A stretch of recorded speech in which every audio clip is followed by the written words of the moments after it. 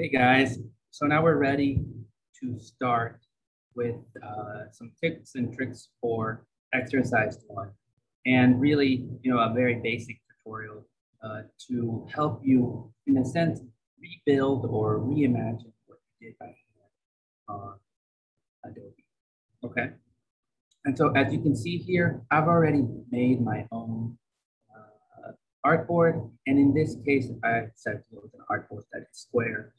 As I mentioned to everybody during class, I expect each of you to design, select the size of your artboard individually, and it has to have a certain size limit. So please make sure that you follow those two directions and watch the previous tutorial on how to make your own artboard. And so you should, start with something that looks like this. And now if we think about our exercise, the way that we actually did it by hand is we started and we drew, right, these sort of diagonal lines. And we had to then draw lines that were parallel to each other, right? And so we basically I began to identify kind of one axis, and then we sort of crisscrossed it with another axis, right? And then the same thing with that other axis, we kind of had to make those be parallel lines to each other. Once we had that, then we started making vertical lines that sort of helped us to find our vertical axis, or what we call here our z-axis. And then with that information, now we had enough to sort of start imagining where certain planes in space could be, okay? Right, so now I'm gonna show you how to actually do this in a kind of, using a kind of a set of quick things in order to create a grid across your page and do this sort of very, very quickly and efficiently. Okay, so that's really what the idea of this exercise, what the idea of doing it digitally for a second time, is to really begin to think about, what are some of the advantages that we get when we build things digitally, and how can we sort of use technology to help us explore things maybe a little faster, or in this case, maybe a bit more easily. And so you'll see here, I keep sort of like holding and making copies of this. So let me show you actually exactly how you do that. So once you've made any line, and of course you could do this with anything. You could do this on that one, etc. So I'll start out with this first one. What you actually do, the command is that you hold Shift, you press Alt, and you hold Shift, and then that creates a copy. You can actually just create copies by pressing the Alt button, right? Holding Shift just actually keeps them within that same axis, right? And so I can do this sort of infinitely. I can grab more things at the same time and copy them and paste them, right? So we can sort of very quickly begin. The advantage of that now is that very quickly we are sort of reproducing this sort of grid that we had to create by hand on paper. We can sort of make it quickly on our digital art. And so once you've sort of started doing that, right, the difficulty here is that the spacing, right, is sort of ambiguous. We really have no idea what it is. So a couple of things. One is that on your view, you can actually go into your view and you can ask to see rulers. So you can go to here, down to rulers, show rulers, and it will show you your rulers here. And you can actually right click on those and set how you want to see them, whether in inches or millimeters, etc. Right, so now I guess, now you can also drag from the ruler. If you just hold the left button and bring it down, you can drag and see sort of like guidelines. And then you could begin to more specifically delineate where things are exactly and what the spacing of them is, right? That would be one way to do this. That would be kind of tedious, right? So I'm gonna actually show you some couple of quick tricks here, right? So I'm actually gonna do this. I'm gonna make a couple of extra ones, and I'm gonna put my last one here so that it lines up perfectly with that point. And I'm gonna make one more here, and I'm gonna have it line up perfectly with that last one. Okay. So then after that, what I'm gonna do is I'm actually gonna grab everything here and align it and space it. okay? And so to do that, what I'm actually gonna do is I'm gonna select it. And you guys will have to go down here and make sure that you have your align buttons or tab open. I already have mine, so it just shows up here. But if you just click on that, it'll bring it out. It looks something like this, right? So now that I've selected all my objects, I can actually use them now to align them all to this back end, for example, and make sure that all of them have the same back edge here, right? And now I can also then distribute the spacing and make sure that the spacing is equal, right? So for example, I can distribute the spacing equally along the horizontal, in this case, through the vertical, the ones that they're already organized, right? So now all of a sudden, right, I went from this very disorganized grid to something that is quite organized and has equal spacing, right? And so now that we have all of our lines in let's say in that x-axis or this direction, right? I'm actually going to grab all of them, and like I said, I love using layers, so I'm going to go into layers, and I'm going to actually assign them to layer 1, and I'm going to lock them. Okay, so now nothing can be done to them. You can always unlock them if you want to change things, but for now, right, to make sure that we don't accidentally change those, then we'll lock it, right? So now I go ahead and press on layer 2 again, and I sort of can repeat that process, right? So now I can take this, same thing here, right? And I can here start copies.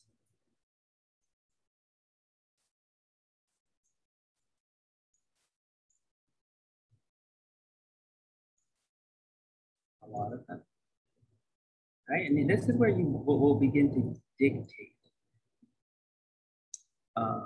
how you want these to space. You know, you have to remember, you don't have to have these equal space. They do have to be parallel to each other. And you do have to have 2 axes to sort of create a plane, right? But aside from that, this is just to show you if you wanted them to all be regular, one way to do it, but you don't have to, okay? So same thing again, I'm gonna grab all of them. Now I'm gonna go here, I'm gonna align them, and now I'm gonna space them. And you can see here, again, now I've created a grid. And this grid isn't, they're not perpendicular to each other, right? And they are regular, but they're also not evenly spaced. So there's kind of like, they form essentially, rectangles as opposed to squares. That's totally fine, right? So now I'm gonna take all that information and I'm gonna place it in another layer. I'll leave it in layer 2, but I guess I'll lock it. And I'll add a layer 3. And now this is where in layer 3, now I'm going to start placing verticals. And you'll see here.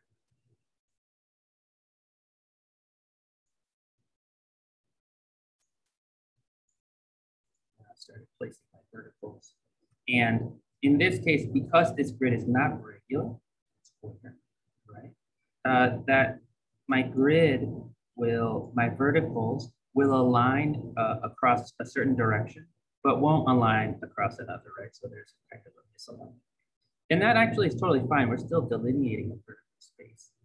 It's just that it's only a vertical space of like this area vertically. And so we can actually continue doing this. And I'd have to actually be more specific about it. But this is totally fine. And I can begin to delineate space, right? So now that we've done this, let me just make a couple of additional ones here. This actually with a specific point.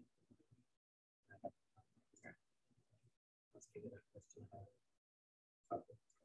that one.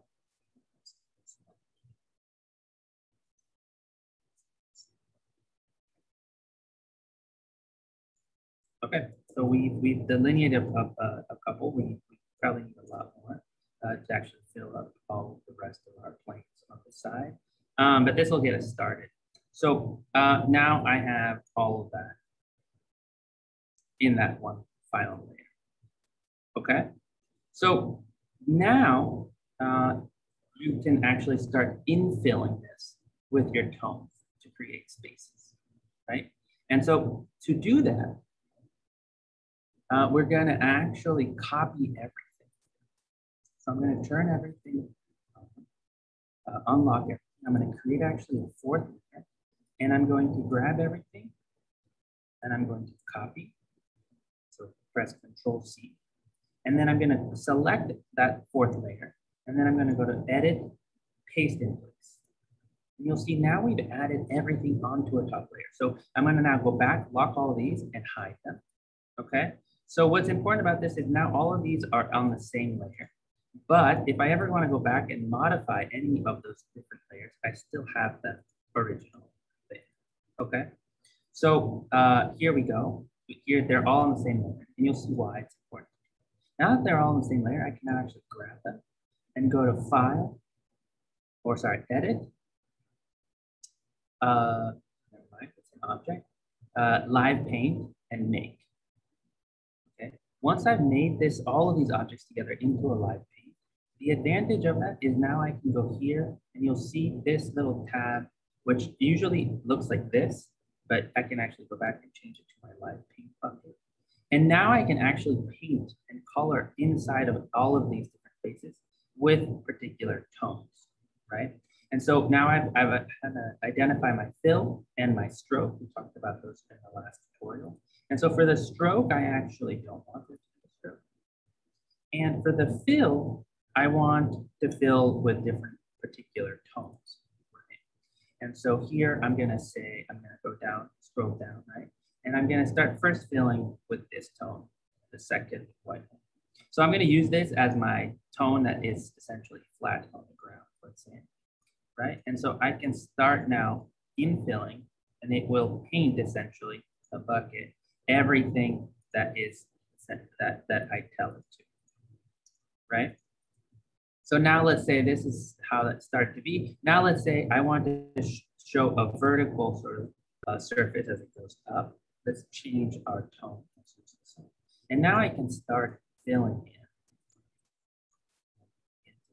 This is what kind of a vertical surface right there would look like, right? And so we can begin to identify that surface. We'll see here, well, this is actually this now, because I put a vertical here, I was actually delineating this as something else. So maybe I changed that plane as something else. So begin to identify that plane as something else, right? If I let go, now we can start to see how just using that basic system, we've started to delineate planes in different locations. Now, as you'll see, this looks a little weird, right? And that's because if I go back and I turn on my other, right? We don't have a horizontal or a line in our X axis that hits at this point and then goes in that direction. So we can actually now go in and add one there. If we wanted to have something else to play with, we could add it there. An easier way to do all of this and make sure that this kind of problem doesn't arise would be to make sure that your X and your Y axis are actually square. And so to do that, I'm gonna actually show you something slightly, okay? So this is, but you can now begin to see how you can begin to do this. In this system in which the X and the Y are different sizes, you have more say in the exact dimensions of things. You have more room to make decisions. The decisions are more idiosyncratic, and it creates, I think a more varied kind of image. Right? I think this is a great way to begin to play. If you want something more ordered, then I think that the first thing to do is actually to go back and hide this, hide that, hide this, okay? And go back to this first layer, grab all of it. Let's make a new layer. Let's call this layer 1.1, right? And let's grab all this. Let's copy it. Let's hold on here. Let's paste it in place. And now actually, we're gonna mirror it. So we're gonna transform. So we're gonna go to Object, Transform, Reflect. We're gonna reflect it vertically across, right? So the advantage of doing that now is that we do actually have a perpendicular grid that is also regular, right? So now these two are speaking in a sense the same language, right? And we can think of this as a regular grid. Now that we have that, we're gonna add a new layer. This will be our, we're gonna call this layer 1.2. This will be our vertical for these. But you'll see now that as when we draw our verticals are gonna align with all of our intersections. And this happens because we have a regular grid, right? So all of a sudden, right, I can make this, and I can actually begin to just do the same thing that I did before, loosely associated.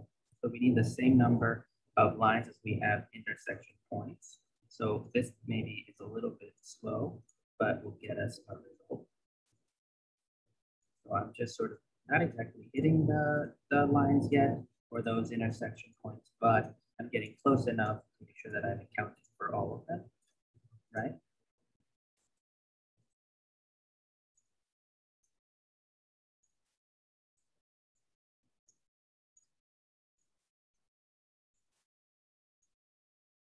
And now I can, once again, lock these guys, grab all of those, make sure that they're evenly spaced.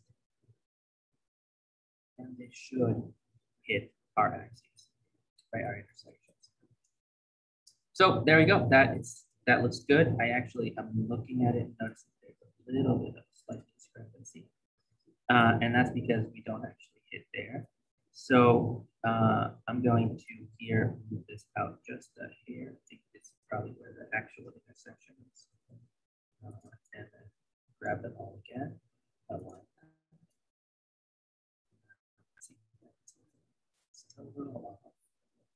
It's because in this case, I'm actually going to delete these two because we're not seeing them actually be at their intersection. So all we have to do in this case is make sure that this one aligns right there perfectly where we want it.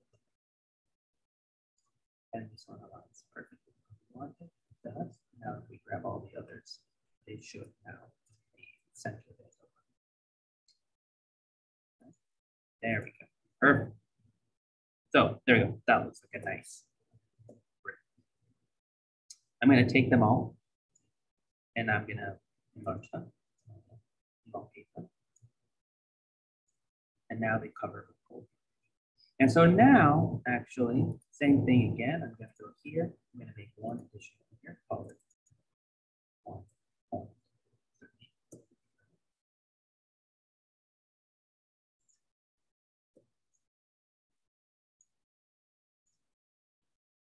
And now I can unlock these. Grab it, copy, press on my layer, paste, lock all those, hide all those. And now I can grab this one, right? And I can now begin to take this. Again, go to live paint, make sure I'm on the bucket, filler, right? And select my stroke colors. And now I can start again, infilling to play with how to build space, right? And so on this page, so all of a sudden we can see very quickly here, we can delineate one plane versus another, versus that third. And of course, we have additionally 2 more colors that we can use to begin to talk about how, for example, maybe there's some place that would be darker if it was inside of some place else, or the white to delineate empty space, etc. So you can begin to use other colors to begin to give us additional information that is more than just differentiation of the planes that can begin to tell us about depth and thickness and other things. Right? And so we could continue this.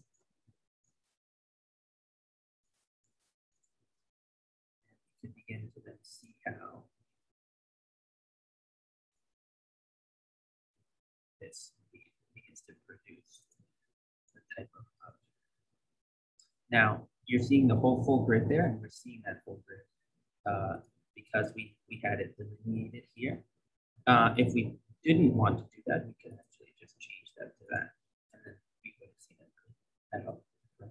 And so, as you begin to play, you can begin to see how you can create all sorts of different types of spaces. I've left the grid here on the background in a light shading it just so you get a sense of how you could begin to imagine and understand how you're creating sort of physical, in a sense, a representation of physical space in your canvas.